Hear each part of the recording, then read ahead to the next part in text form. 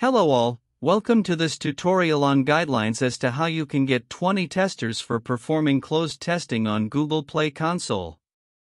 We will also cover how you can get feedback of Google Play Console closed testing track from testers and apply for access to production of your Android app to Google. I am sure this information will be immensely useful to you, so do stay till end of the video. In November 2023, Google changed the requirements for publishing new apps on Google Play. As per new testing requirements, developers with personal accounts created on Google Play Console after November 13, 2023, will need to test their apps before those apps are eligible to be published for distribution on Google Play. If you have a newly created personal developer account, you must run a closed test for your app with a minimum of 20 testers who have been opted in for at least the last 14 days continuously. When you meet these criteria, you can apply for production access on the dashboard in Play Console so that you can ultimately distribute your app on Google Play. When you apply, you must answer some questions to help understand your app, its testing process, and its production readiness.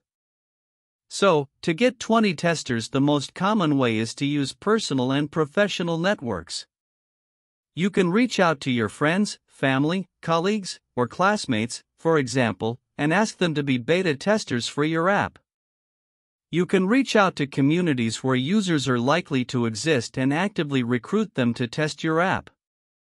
For example, if you're building an app for CrossFit enthusiasts, then consider approaching a local club or connecting with your target users in online groups. You can also post about your app on social media and ask your followers to sign up for testing. If possible, you should recruit a diverse group of testers to identify bugs and usability issues that may be specific to certain types of users or devices.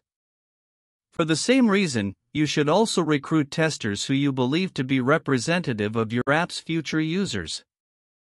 For example, if you're developing a productivity app for businesses, you should recruit testers who are business professionals from different industries in which you believe your app may be popular. The closer your test users are to your target users, the more useful feedback you'll receive. Friends, once you have recruited a group of beta testers, it's important to provide them with clear instructions on how to test your app and report bugs. Let your testers know what type of feedback you are looking for. Try to encourage testers to use as many of your app's features as possible in order to receive holistic feedback. Include a feedback channel or let your users know how they can provide you with feedback, for example, by email, website, or message forum. Your testers can also provide you with private feedback through Google Play. Emphasize to your testers that they need to remain opted into your closed test for at least 14 days continuously. If you have an app in testing on Play Console, you can access and reply to user feedback in Play Console itself. Feedback from users is only visible to you and can't be seen on Google Play. To gather and view user feedback, open Play Console and go to the testing feedback page by navigating to ratings and reviews, then testing feedback. Keep a record of feedback you receive. Rereading this later may make it easier for you to identify common feedback themes or issues that you want to address in the short or long term to improve your app.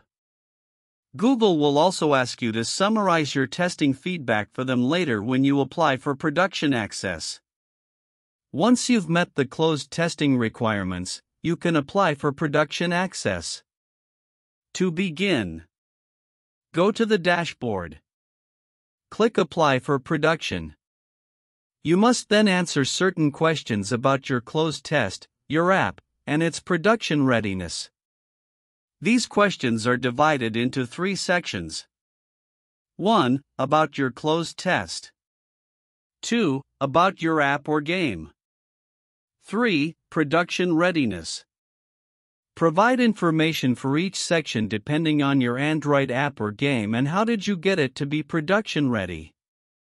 After you've completed your request for access to production, Google will review your submission. When the review is complete, Google will email the account owner with an update. This usually takes 7 days or less, but may occasionally take longer. If your application is successful, you can access production by going to Release then Production, and can make your app available to billions of users on Google Play when you think it's ready. You can also use open testing by going to Release then Testing then Open Testing. If you want details on how to set up and perform testing on different testing tracks, please refer to my previous videos from the link in the description below. We have covered everything for this tutorial. Please subscribe, like, comment and share my channel to support me. Thanks for watching.